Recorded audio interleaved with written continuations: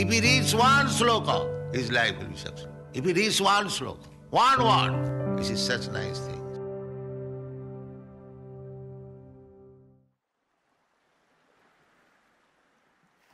Destiny and karma. Students. Some scientists argue that there are several souls within each body. They use the earthworm as an example. If you cut it in half, both parts will live. They say this proves that two souls occupy the original worm's body. Srila Prabhupada. No, it is simply that a new soul has come to occupy the other half of the worm's body. Dr. Singh. Must the spirit soul necessarily have a body, either material or spiritual?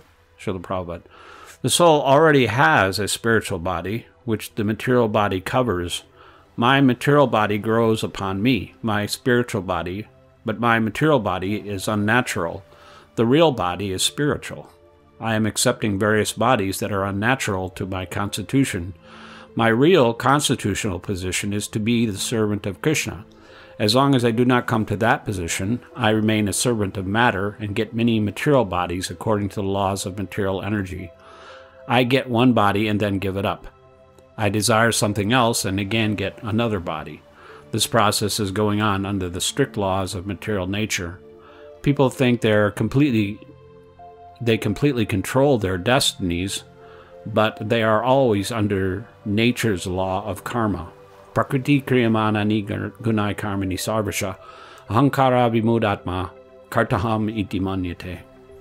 The bewildered spirit soul, under the direct influence of the three modes of material nature, thinks himself the doer of activities that are in actuality carried out by nature. End quote. Bhagavad Gita 3:27. The source of this bewilderment is that the living entity thinks, quote, I am this body, end quote. Ishvara sarvabhutanam hriday sharjuna tistati brahmanyam sarvabhutani yantra rudrani mayaya. In this verse, the word yantra, or, quote, machine, end quote, means that in any species of life we are traveling in bodies that are like machines, provided by material nature. Sometimes we are moving to higher species, sometimes to lower species.